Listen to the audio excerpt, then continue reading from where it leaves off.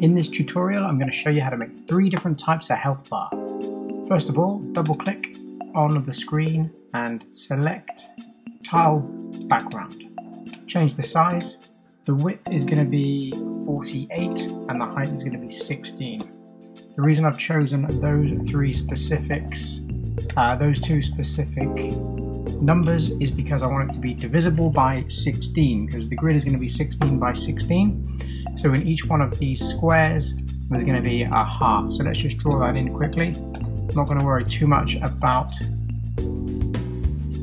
how good the artwork is. I'm just going to copy and paste that heart. One in there and one in there. Let's just fill them in. So now we've got 3 hearts.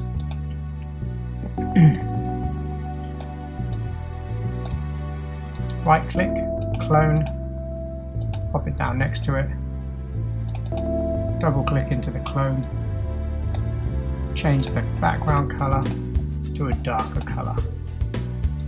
Now right click on the original hearts, Z order, center top, place that on top, and we're going to rename this TB for tile background underscore hearts. Double click, let's get a sprite this time. Click anywhere, we're going to make the width 48 by 16. We're going to change the origin point to the left, so you can right click, quick assign left, and I'm going to color this in. Let's color this in green. Right click, clone it, click above it, double click into the clone, get a dark color, color it in, pop that underneath, right click on the original and bring it to the top.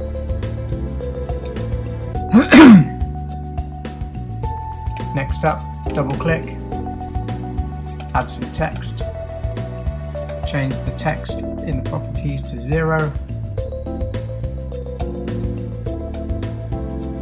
bring it over in line, change the name to txt underscore HP. We need to change the name of the top sprite over here, SPR underscore H bar. So we've got our hearts, we've got our health bar, and we've got our health. So the 3 ways that we can make this translate into a game is we can have a system where we lose a heart every time we get hit. We can have a power bar go down, and we can also have a maximum health number. So let's go and create something that we can interact with that will cause our health to diminish. Double click, click a sprite, let's just color it yellow, and then just shrink it down. And I'm going to make mine like a wall. So every time I walk through the wall, I'm going to take damage. So I'm going to call this SPR underscore wall. And now we go over to the event sheet. So now we need to add an event. So we're going to say player on collision with another object, and we're going to choose the wall. Now we want to only trigger the event once. So select the entire block here, push B to create a sub event, double click, system, and go down to trigger once while true. And then over here is where we're going to add the action. But before we do that, we need to create some variables that track our player's health. So right click, add a global. I'm going to call this one player HP, and we're going to give him an initial health of 3. So when we hit the wall, we want to say trigger once, system, subtract from, HP 1. So now every time we hit that wall, we're going to lose 1 from our HP. But at the moment, we've got nowhere that shows what our total HP is. So we need to set let's do the hearts first. We'll set the hearts to equal what our HP is. So we need to go and create an every tick. So system, every tick. We want the TB hearts, not the background one, the red ones. We need to set the width. So set width, and this is going to equal player HP multiplied by 16, because 16 is the width of our sprites. So now, when we play the game, it's going to set it to 3. So even if I bring this down to 2, when we play the game, it's going to go to 3, because that's what I've stated in the event sheet. There we go, 3 hearts. Now when I walk through this, it's going to take a heart away. Walk through it again, it's going to take another heart away. Walk through it a third time, I lose all my health. Now we can set it to subtract from the health bar. So the sprite underscore HB, we're going to set the width to equal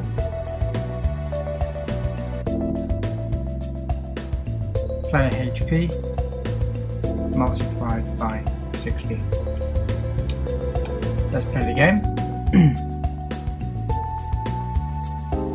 And now we're taking damage on both the hearts and the HP bar. If we wanted to go with the health bar system, obviously you can see now it's only going to take 3 hits to empty the health bar. All we would need to do is change the HP value to a higher number, say 100, and then just set the width to the player HP bar, which would be 100. Or it would probably make more sense, because it's 48 wide, just to set the player HP bar to 48, and then that would be exactly the right. And then when we hit this, we can subtract 1 from, well, then it will give us 48 hits. We could effectively subtract 4, not 14, 4.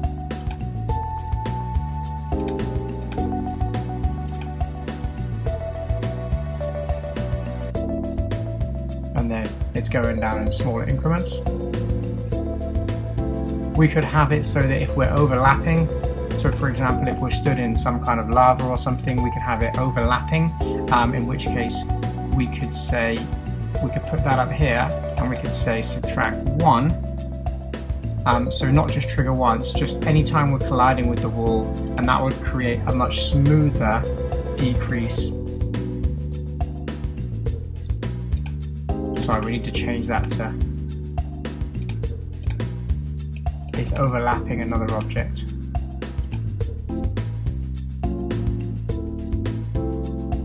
And then we reduce.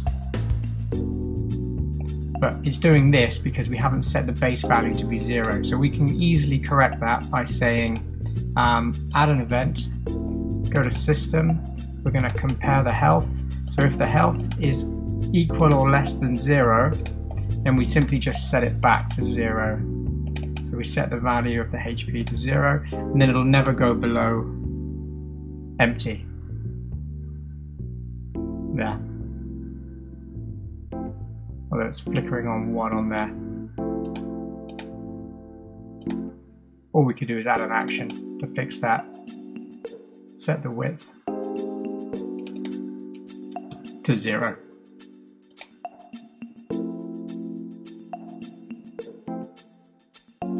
Simple. And again, you can see it's flickering on here, and that's a simple fix. You just go H bar, set width to 0. Done.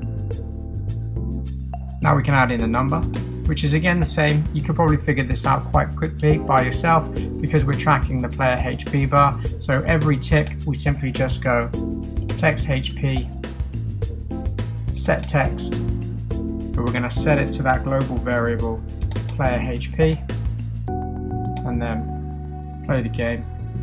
It's going to start at 48 and then it reduces as we go down. It's flickering into the -1 because again, like we did on the others, if the player HP is 0 or less, then we simply just set that text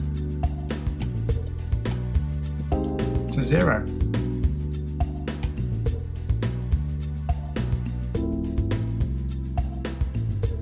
Perfect. You can see we've got lots of extra hearts there. That's because we've set the width of the hearts to the health times 16, so it's going to be a way high number. I can simply just set that back to 3. We can go back here. That's set to 3 now. So is our player HP bar, but you can kind of pick one or the other. I can set this back to on collision with another object once.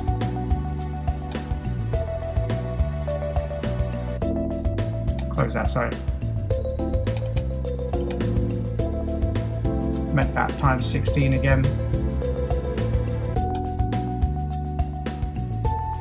And there you go. We've got 3 health points, we've got a health bar, and we've got 3 hearts. We lose one, we lose another, we die. And then if you wanted to reverse that to create some kind of health pickup, it's so easy to do. Clone the object.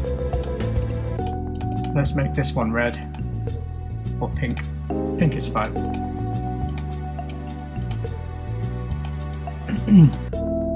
And then we say that's wall 2.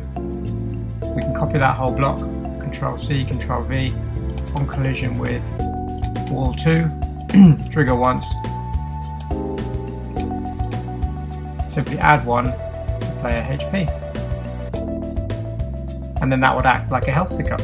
So we lose a life, gain it, and again we can keep gaining by hitting that one because we haven't set a maximum value. And the easiest way to do that is to simply copy this, paste it in, and say if it's equal to or greater than 3, which is our maximum health, then we simply just set that to 3, set this to 3, set this to 3, set this to 3. Okay, because we've got to set the width to 3. Sorry. Set to player HP multiplied by 16. Player HP multiplied by 16 and set the text to 3. So there you have it. Lose a point, lose a point. Gain a point, gain a point. Can't gain any more because my health is full, but I can keep losing it by hitting that one. That's how you make a health bar.